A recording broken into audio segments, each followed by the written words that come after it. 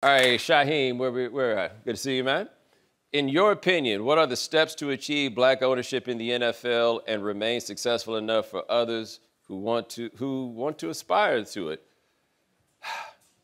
I have this question for people when they ask, like, what we need is a black owner.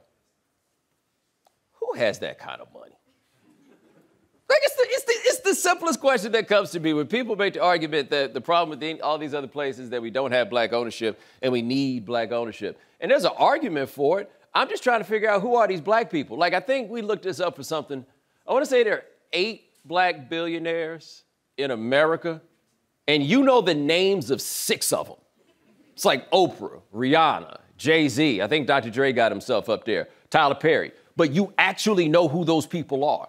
Let's just say it's a lot more white billionaires than that. And the black billionaires, like, to be a billionaire, you only got to have 1 billion. Right? To buy an NFL team, you probably need to have about 5. Who has that kind of money? Right? And so you realize the game is kind of rigged on that front. The other part of it for me in the discussion of black billionaires, have any of y'all ever worked for black people before? Did it feel that much different than working for a white person?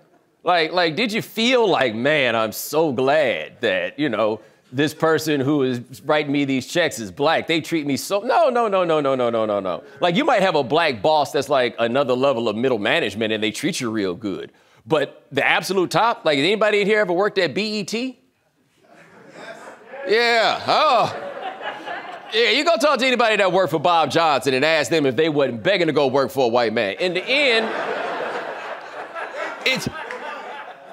Just say it. It's still a boss. It's still capitalism. It's still all those things. And so, yes, it is unfair that capitalism has boxed us out in such a way that it's be so difficult for any of us to be the black billionaires. But I'm just telling you that black billionaire is going to be the same kind of asshole as that other billionaire is that you would have been working with, because the only way to get to be a billionaire is to either A, be an asshole, or B, be like one of those 6 black billionaires that we can name because they can sing or dance or something, like do something like that. Otherwise, you get your money by taking it from people. And that black billionaire gonna take it from the black players the exact same way. I don't know if any of y'all saw the first episode of the season, but we were talking about LeBron James. He's gonna be an owner. He's going to act like owners do. They don't act like that because they white, they act like that because they own.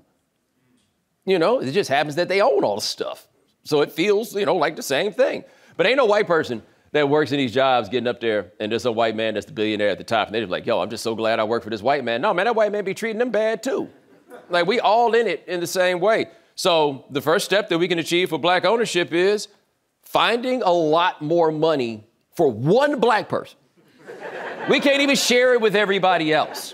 It would all have to go to one black person. That's like when people talk about like the rise of HBCUs in Jackson State and stuff. We would have to treat Jackson State like the only HBCU in order to make that work. You couldn't have 20 of them. We just ain't got that kind of money. That's it, including myself, in spite of this $17,000 suit. All right, appreciate it.